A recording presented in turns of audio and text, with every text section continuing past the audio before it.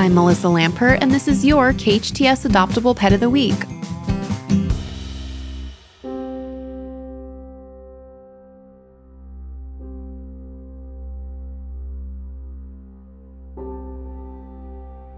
We became aware of a situation nearby where she had been extremely neglected. She had given birth to 7 puppies. One of the puppies died in the dirt, another puppy drowned in the jacuzzi. Just a horribly neglectful situation, just unspeakable conditions.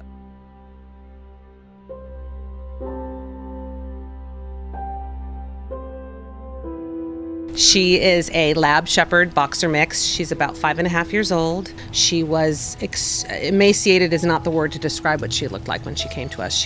Her hips were sunken in. She was skin and bones, ribs showing, vertebrae showing.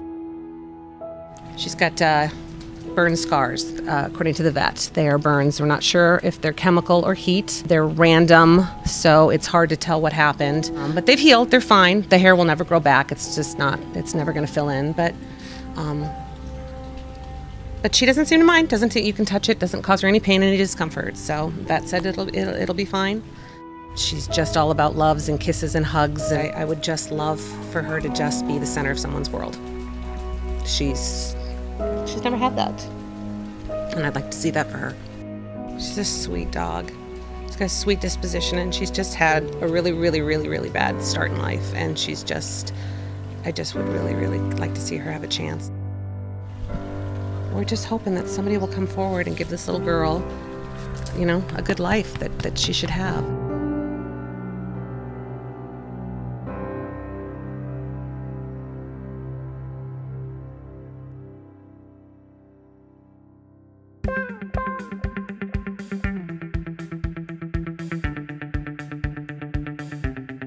Join us next Wednesday to meet another rescue pet from our valley. I'm Melissa Lampert, and this has been your KHTS Adoptable Pet of the Week.